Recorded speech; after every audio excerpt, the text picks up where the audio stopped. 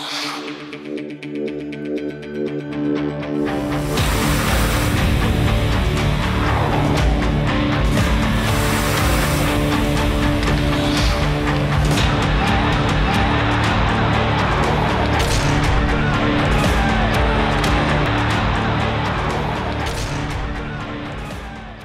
Vulcans, Tier 1 junior, best junior team in the country, pretty much.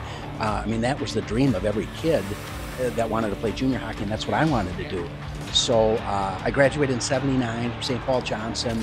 I went out for the Vulcans. You said, Paul, yeah, come on out, give it a shot. You let me play a couple preseason games. One of them was against the St. Paul Parkers. Sat me down and said, hey, Paul, you know, I know your dream is to play college hockey and you want to play junior hockey right now, but I got to shoot straight with you, and you're probably not going to get a lot of ice time this year. And I had skated in the Roseville Junior Olympic League the year before, and then I skated there the end of that season, and then that's where I got a scholarship offer from Rick Schaefer to go to Alaska. So it was from that junior hockey playing experience that let me achieve my dream of playing Division II hockey up in Alaska.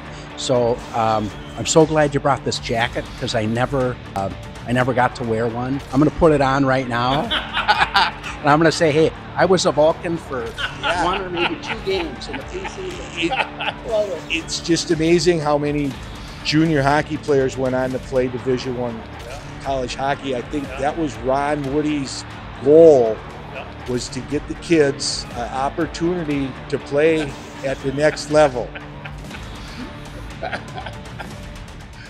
I love that quote.